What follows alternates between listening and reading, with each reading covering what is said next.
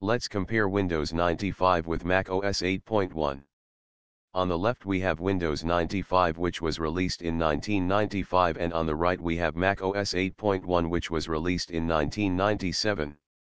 Both operating systems have a desktop with icons. In Windows 95 we have Recycle Bin, and in Mac OS 8.1 we have Trash. In Windows 95 there is a taskbar at the bottom, in Mac OS 8.1 there is a menu bar at the top. In Windows 95 there is a clock at the right of the taskbar, in Mac OS 8.1 there is a clock at the right of the top bar.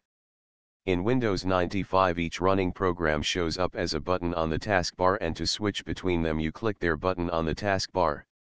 In Mac OS 8.1 it has the icon for the active application at the right of the top bar, and when you click it, it comes up with a list of running applications. Let's compare the skin.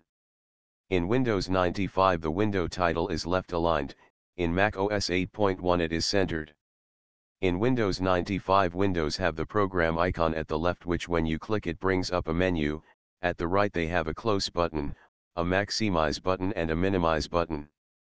In Mac OS 8.1 at the left windows have a close button, at the right they have a maximize button and a roll-up button. In Windows 95 the menus for each program are inside the program underneath the title bar. In Mac OS 8.1 the current applications menus are on the system bar at the top of the screen. In Windows 95 the program that runs both the desktop and the file manager is called Explorer. In Mac OS 8.1 the application that runs both the desktop and the file manager is called Finder. In Windows 95 to bring up a list of programs you go to Start and then Programs, and some of them are grouped into categories. In Mac OS 8.1 you click the Apple logo in the top left.